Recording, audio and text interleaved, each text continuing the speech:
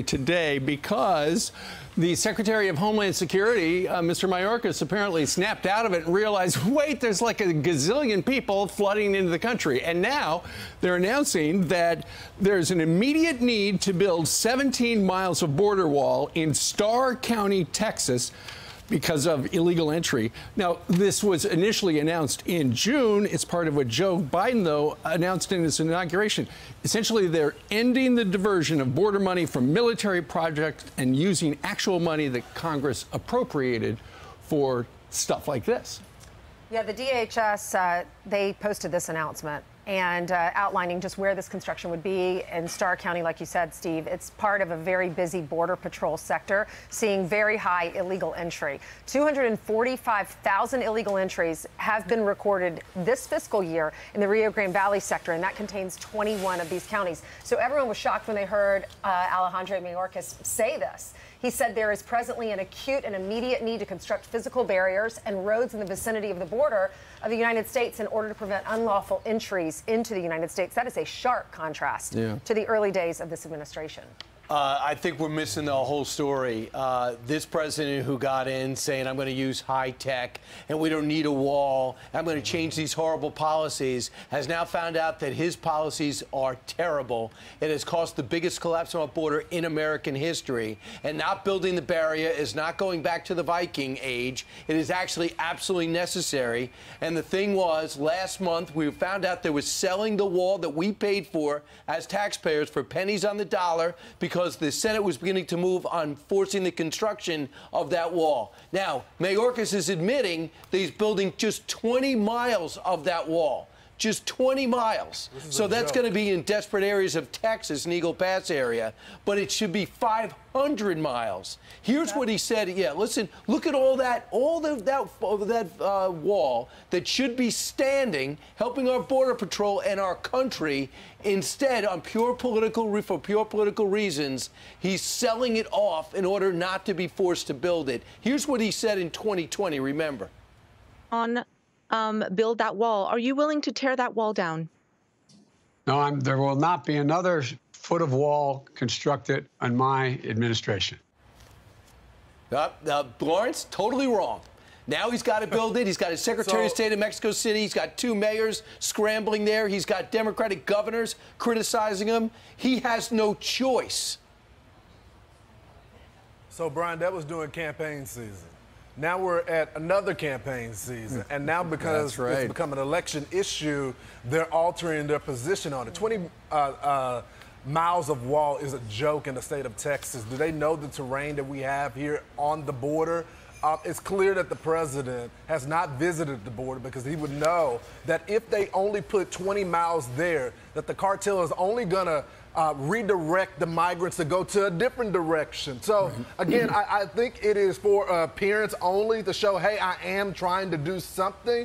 But at the end of the day, 20 miles of border is not going to solve the crisis that's at the southern border. Why does he not answer? Why wouldn't he sell the information as well as all the technology, as well as all the border fencing to the state of Texas when we tried to buy it when it had already been paid for by U.S. taxpayers? So, again, this has been not only been a president that has been asleep at the wheel on this issue, but he's been quite divisive as well when Texas tried to do the security ourselves. And this is a little too late, right, Lawrence? I mean, this guy, we've already, millions and millions have come over the border in the last 3 years since he's been president.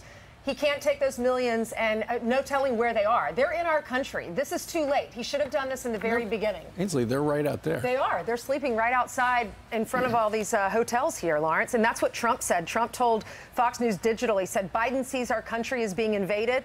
What is he going to do about the 15 million people from prisons, from mental institutions, insane asylums, and terrorists that have already come into our country? You know, and Lawrence, I think you have hit the nail on the head, and that is it's all about politics. And right now, you know, there are Democrats who are governors and mayors, and they are pounding this administration to do something. And in particular, the Republicans have been very effective talking about the amount of fentanyl coming into the country. There must be something about that particular area in Starr County where a lot of, if I had to guess, and we don't have this information, I'm just speculating, if I had to guess, that's where a lot of fentanyl comes through. And so Joe Biden, who's going to be on the campaign trail for the next year and a couple of months, he needs to say, you know what, we put up the wall where the fentanyl was coming in, and I've reduced the rate. Because walls don't work. He needs some talking points, because right now, when we roll the video, and all the channels are rolling the video of the migration wave, Joe looks bad because the fentanyl is coming in and killing people. But they say it comes through ports of entry, number one. Number two is that's what they claim. Number two is you can't tell everyone walls don't work, run on it, have your whole party prevent Trump from doing it, including strangling Paul Ryan, saying we won't pass the budget unless you only agree to $1.4 billion, and then turn around and say 1 mile of wall work unless you're going to look into the camera and say, I was wrong. I was wrong about what would be effective at the border, and I'm looking to amend that.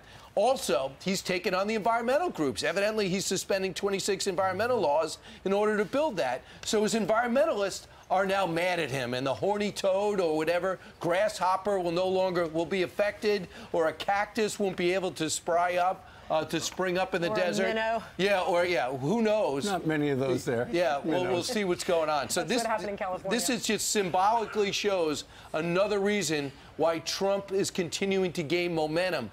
It's not something he said, it's what he did that turns out to be right, Lawrence. Brian, to your point, and I think it's an excellent point, people aren't going to believe that when they see kids in their communities all over, not just Texas, but all over the country, dropping dead because of the fentanyl. Right. How can you sell something that isn't working? I know the White House has this thing that it's all about image. But when you see the folks that are actually dropping dead in the communities, when you see the child trafficking rings that are being advertised everywhere, even here in the state of Texas, when you see the migrants that are being camped out in communities from Chicago to Philly to New York City, Texas has been overrun. All our shelters have been overrun. So again, the pantries have been empty. The visuals just tell a different story here.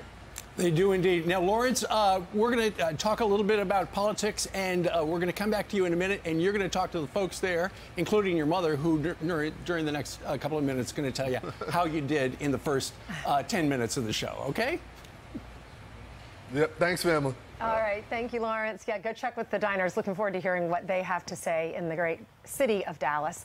I'm Steve Ducey. I'm Brian Kilmeade. And I'm Ainsley Earhart. And click here to subscribe to the Fox News YouTube page to catch our hottest interviews and most compelling analysis.